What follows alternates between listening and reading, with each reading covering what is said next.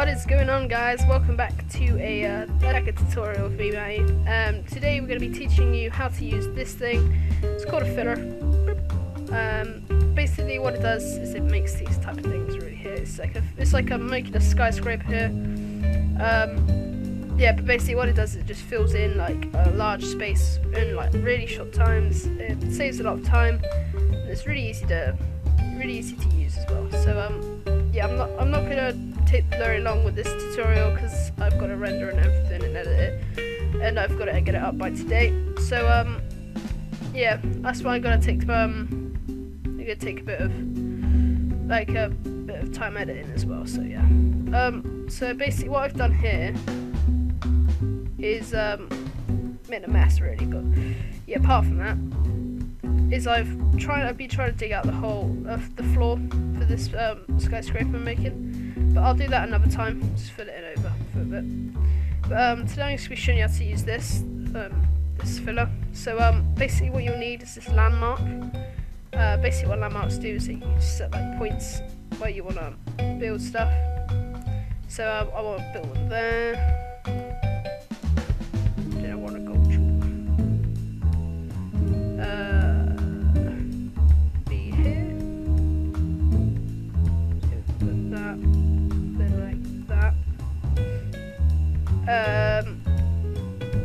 then we need to go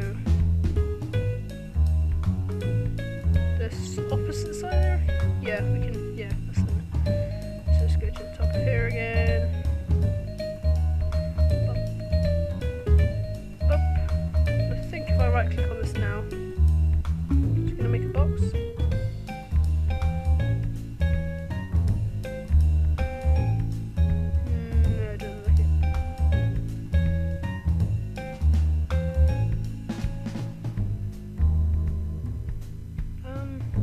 Actually, what I'm going to do is go at this, oops, dirt, like that, connect up, there we go, perfect. So yeah, that's the landmarks done. Basically, this is the area it's going to fill. Then all I've got to do now is go, get an energy link. A filler. Basically just makes like this grid here. And then all I've got to do is right click on the filler,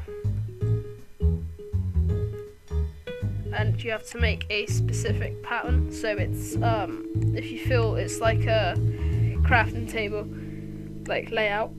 So you've got these boxes here. Basically if you put these fill them all up with glass, it will clear. So let's just do that quickly. Get rid of the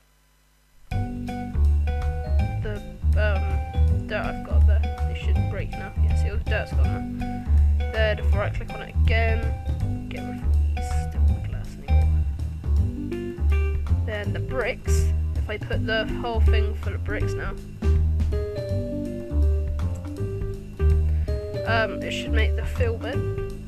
And then I want loads of reinforced glass, because that's what I'm making the thing out of. No, so I'm just going to fill it up with this. Look. You see? That saves so much time. It's just filling the whole lot up. It's great. It's great.